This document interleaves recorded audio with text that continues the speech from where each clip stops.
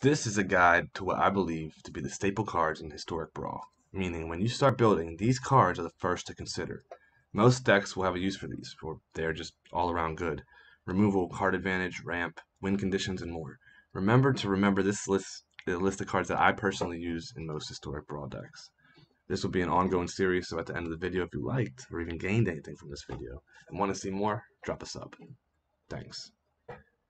All right, on today's episode, we're talking about red historic staples. There's not a lot. I couldn't figure out a lot. I mean, there's red spells that, red doesn't do anything really well. It does a lot of different stuff, but none of it really great besides burning. It has like low amounts of removal, has bad card advantage. It's getting better with card advantage as the years come on, but um, yeah, there's not much to say for red when it comes to ramp. There's a little bit, not much. There's win conditions are there's not a lot of that kind of just stuff going on, the typical things. But we will go through everything. And let's start off with just the ramp because there are a couple things that do ramp that I would like to note. Um, this guy, Magda, Brazen Outlaw, new guy, but whenever he attacks, well, when he becomes tapped or any other dwarf becomes tapped, you create a treasure token. Pretty much just a cheaper version of this guy. This guy, Captain Lannery, when he attacks, you get a treasure token. So this is just like another one of him. That's how I look at him. And if you have other dwarfs, you can get some more advantage off it. You can also sacrifice 5 treasures and search your library for a dragon, put it on the battlefield. Could be useful, but more importantly, we want to make treasure tokens with him. And then we got her. Birgi, God of Storytelling. Both sides of her are good for card advantage from the Horn of Bounty, or we can get just good little mana ramp here. Whenever you play when you cast a spell, add a red. So every spell you play, you get a red mana. Helps you like cycle into more 1-drop spells, or you can really like go crazy with that if you get the right combinations of cards. So setting up Storm or something like that. And then we got Goldspan Dragon, just a powerful card. Comes in, turns sideways right away, and creates treasure tokens. Um, Also makes your treasures add 2 mana instead of 1. So good ramp there. Next, we're going to go to the card advantage side of things because we already discussed in the beginning. And again, there's not much good card advantage. A lot of times you got to sacrifice, or you got to discard a card, or sack a creature, or you got to exile the card and be able to cast it from exile, but you lose it at the end of the turn, stuff like that. But first and foremost, Faithless Looting, which was recently added, probably one of the best red card advantage spells, must have in most decks. Furious Rise. Because we don't have a lot of card advantage, I wanted to put this card in here. I probably wanted to put it in as a staple, but in the right decks, it is a staple card. Beginning your upkeep, beginning your end step, if you control a creature power 4 or greater, you get to exile a top card, and until your next end step, when you exile another card, you can play that card. So it sits there for a while. It's a really nice way to get some card advantage, and it's constant. Light Up the Stage, not the best card on this list, but something to be noted. If they've taken damage, it only costs 1. You get to exile 2 cards until your next turn. The end of your next turn, you get to play those cards. So even if you can't play them that turn, you have all next turn to play them. Valakut, Awakening. Card's okay. Put any number of cards from your hand on the bottom of your library, then draw that many +1. The fact that +1 is super good, but beyond that, it also doubles as a land, so it's a really good card. Experimental Frenzy. This card is hard to navigate a little bit, but it's not that hard to deal with. You just destroy it when you're done with it. Look at the top card of your library anytime. You can play lands and cast spells from the top of your library, and you can't play lands or cast spells from your hand. So you're going to be filling up your hand, using the top of your library, and then when you're done with it, just destroy it, and you have all these cards in your hand that you've been sitting on. Then last but not least, in the card advantage, Chandra Fire Artisan. So she's super good. Again, if they attack her and she loses some counters off her, you get to deal damage to target opponent or planeswalker equal to the amount of counters removed. But also at +1, exile top card of your library. You may play it this turn.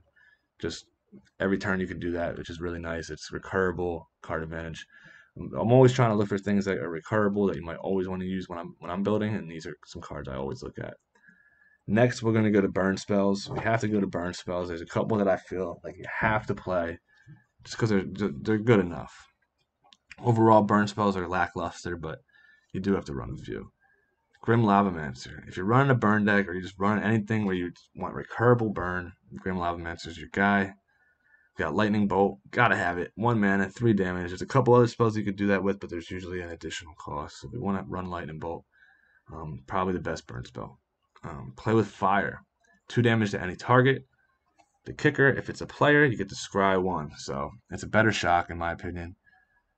Bone Crusher Giant deals 2 damage to any target. Can't be prevented. Damage can't be prevented for the whole turn. So if you want to play him first, you can set up all your other burn spells if you're playing a burn deck.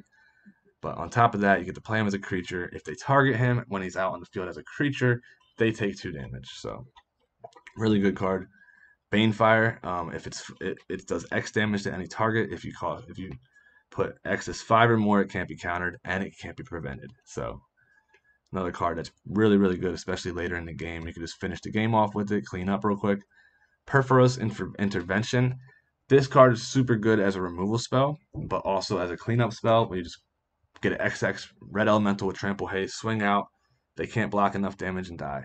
But beyond that, you can just kill a creature with it for very low cost. For 2 mana, you can kill a 2 toughness. For 3 mana, you can kill a 4 toughness. So on and so forth. You keep adding up. Jaya's Immolating Inferno. Remember, we're playing Commander. You're going to have a legendary in your deck. A lot of the time, you're going to get a lot more value out of this than you will any of your other X spells. So this is X damage to each of up to 3 targets. So you can target 3 things and it will do X damage. X and 2 red is all you have to pay. As long as you have a legendary out, you can play this spell. It's super good. And then Shatter Skull Smashing. Doubles as a land that you can pay 3 life for it to come into play untapped, as just like the other ones in the cycle. Beyond that, but you can do X damage divided as you choose among up to 2 target creatures or planeswalkers. If it's 6 or more, it deals twice X damage divided as you choose instead. So, really good card. Especially the later the game goes on, it gets better.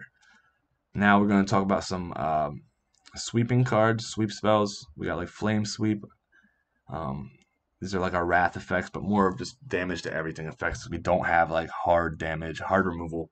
These are all just like soft removal. Like they might be able to remove some things. So we got Flame Sweep, 2 damage to each creature except for creatures you control with flying. Again, you can build around this. It's a nice little sweep the board. Kills all the tokens. Maybe some of the early game. Turn 3, it's really good. You're going to probably kill most things. Anger of the Gods. Again, turn 3, you're going to kill almost everything with this. 3 damage to each creature. If the creature is dealt damage this way, but die, exile instead. Great card. Gotta have it. Anger of the Gods, I mean, way better than Flame Sweep, but I mean, they're both pretty good. And then we got Volcanic Fallout, can't be countered. So the fact that it can't be countered is really good. And it does 2 damage to each creature and each player. Again, a little different than Flame Sweep. Shatter Storm, destroy all artifacts. They can't be regenerated. I said red can't has no hard removal. Well, I lied. They do have hard removal in destroying artifacts. That's it. And this is it. Destroy all artifacts, can't be regenerated. Super good. Gotta have it.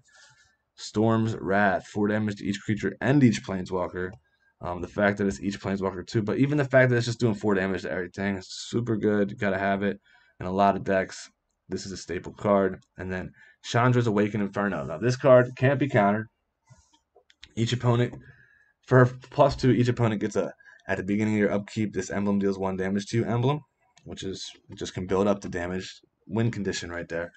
But on top of that, we have her as a sweeper because -3, 3 damage to each non-elemental creature. You can build around that. Or just hope there's no elementals. And then the last one, -X, deals X damage to target creature or planeswalker. If the permanent dealt damage is the way to die, exile instead. So you have another, just a removal spell in there. She does so much. You can put her in a bunch of categories. We put her here because that's what I'm going to use her for most. Next, we have some other just removal spells that we have. They didn't fit in the list because they weren't burned, so we're going to put them over here. We have Embereth Shieldbreaker. Now, he can destroy an artifact as an adventure spell, and then you can play him for a 2/1 creature. Probably my favorite way to destroy an artifact is with this card or Shatterstorm, so I usually always run him.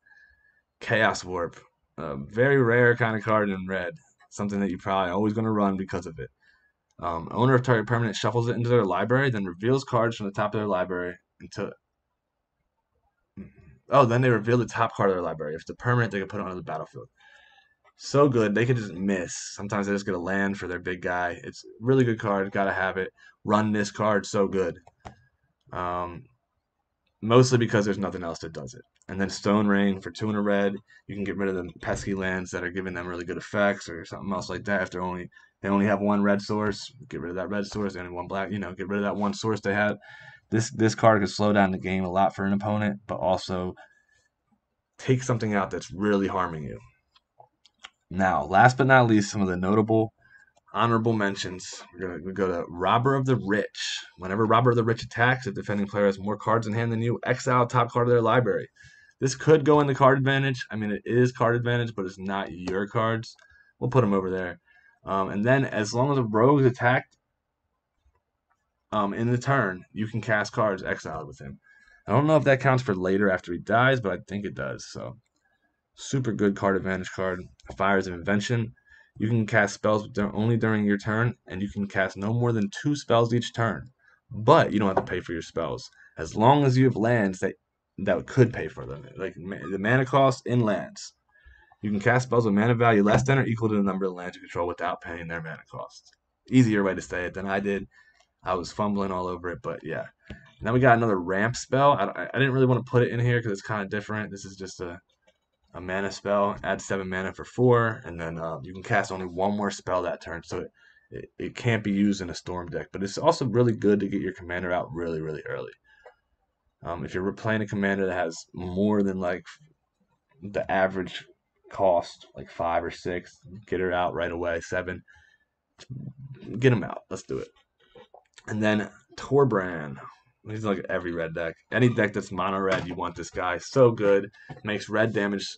Anything doing damage that's red, do an additional 2 damage. So 1/1s do 3. 5/5s do 7. Really, really good.